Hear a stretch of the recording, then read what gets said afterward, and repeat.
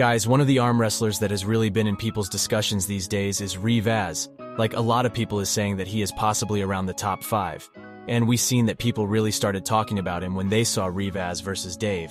And in that match, Revaz completely dominated Dave. It even seemed that Revaz had an easier time with Dave than Levan did. So after seeing that, people started speculating. But recently, we had Devon versus Dave. And the same thing seemed to have happened. Like, Devon was even saying after the event that it didn't even seem like he did much work. He still could go a full 6-round match after facing Dave. And this is quite interesting because Revaz was saying that after he pulled with Dave, in a couple of months after, he would be ready to take on Levan.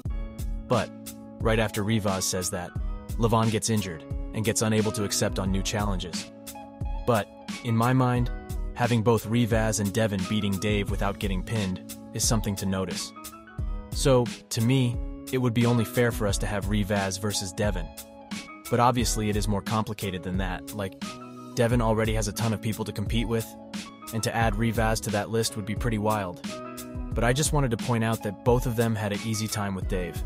If they had a match, how do you guys think that match would go?